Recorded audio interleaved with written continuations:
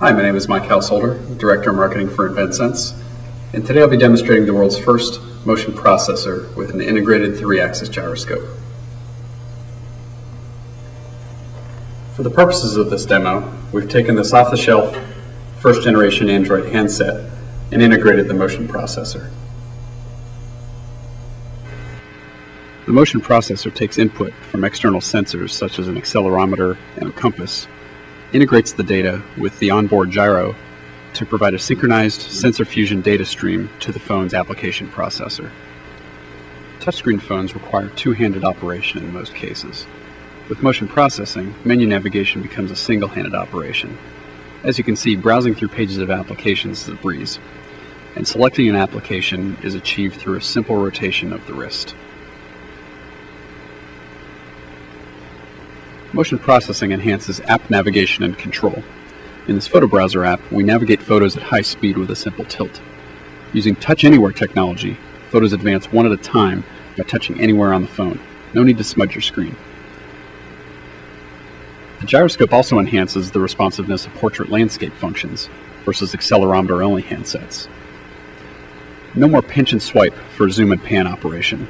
The motion processor keeps your screen smudge-free with a single-handed pan and zoom. To exit my app, a simple shake of the phone. Motion processing comes in handy when in a meeting. If the phone rings, simply flip it over to send the call to voicemail. Never scramble to get your phone out of your pocket. Use TouchAnywhere technology to disable the ringer. Answer a call with a simple shake of the phone.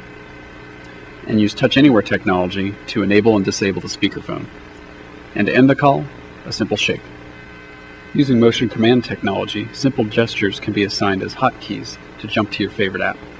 For instance, a sideways shake for camera or a twist for your browser.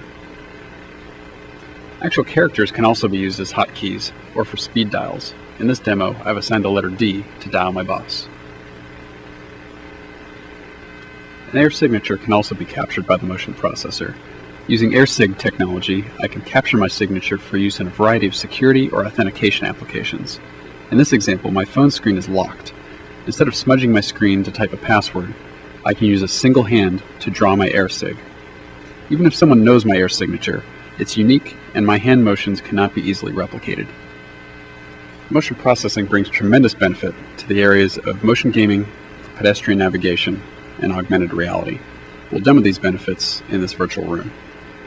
As you can see, the gyroscope delivers true one-to-one tracking and fast response to any application. Existing sensor technologies such as the accelerometer and compass exhibit a lag that diminishes the user experience. As you can see here, I've disabled the gyroscope to show the slower response from the accelerometer and compass.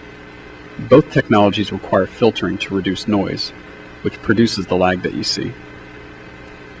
The filtering can be reduced to increase speed, but the added noise will produce jitter on the screen and diminish the user experience of the application.